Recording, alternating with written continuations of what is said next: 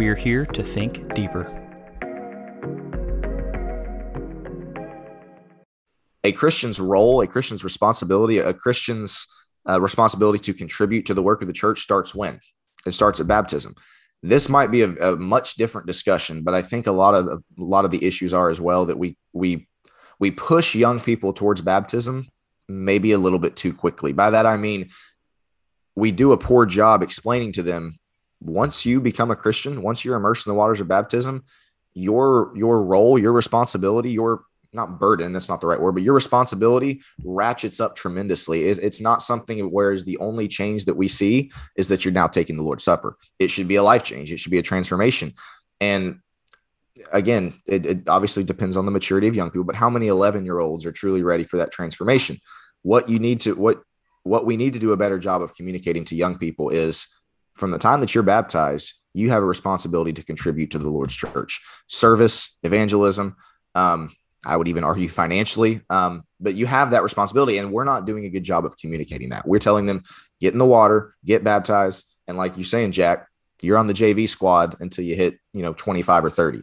And I think that's just an enormous issue when you consider that's the message that we are maybe by osmosis sending to young people. One of my big issues, and you guys have heard me rant about it, I've written about it, I mean, it's just a bunch out there, is how consumeristic modern Christianity is and how most people aren't church members, they're church customers.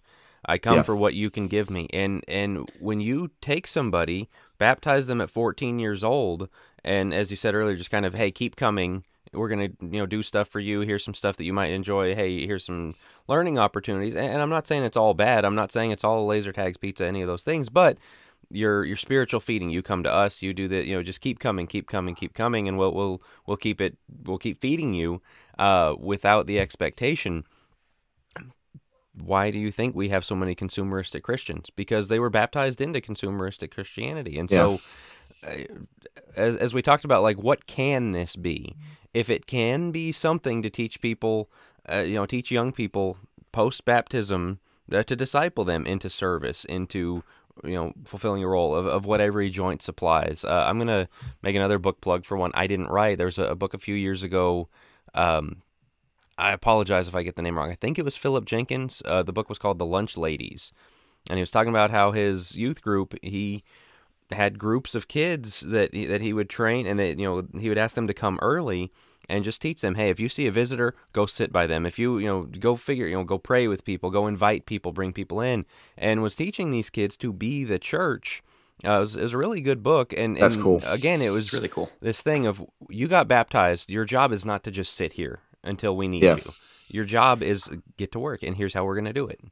But your point about at what point do they get to be full-time church or like full church members speaks to exactly what you just said. Do we know what that even means from an adult's perspective? If they're looking ahead and seeing the consumeristic adult, if you as a parent are in that consumeristic mindset, what are we leading our kids to? What are they going to be? More consumeristic? And if they're going to look for their personal fulfillment in church, they'll look for their personal fulfillment outside of church. And I think that's why we're losing 3/4 of the kids that we have is we're not winning them to Christ as much as the baptism is about staying out of hell.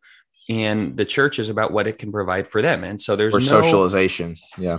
Right. And there's no loyalty to the church, to the, the 80-year-olds in the church, that you're going to rise up and take their place. And like, we're not teaching that to our youth, because it goes back to your point, Will, our expectations, in my opinion, are unbelievably low.